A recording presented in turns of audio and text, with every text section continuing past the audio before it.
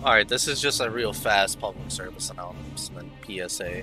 Whitemane is back to being alive. It is no longer dead. Let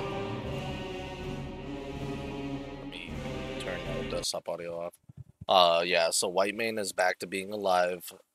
There's 2,556 people online, and this is going to be growing rapidly since Old War has just released. It was down to 800 people online like a week ago. So I was scared that the server was dead completely. But yeah, as you can see, server's back up. It's or back alive actually.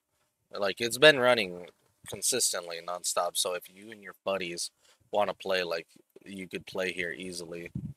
But the server itself, like it's alive again. So players are here, people are coming to the server, and it's alive. And that's what I wanted to point out. That's the point of this video. It's gonna be fast.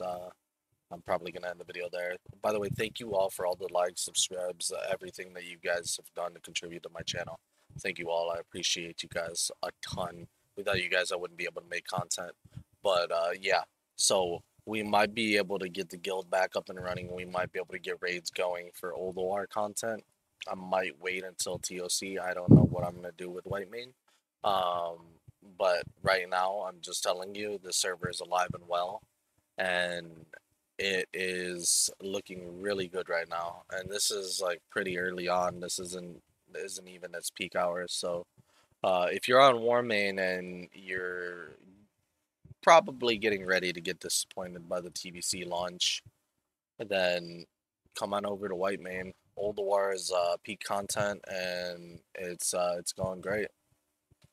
So yep, that's it. I'll see you on the next video. Thank you very much for watching, and have a good one.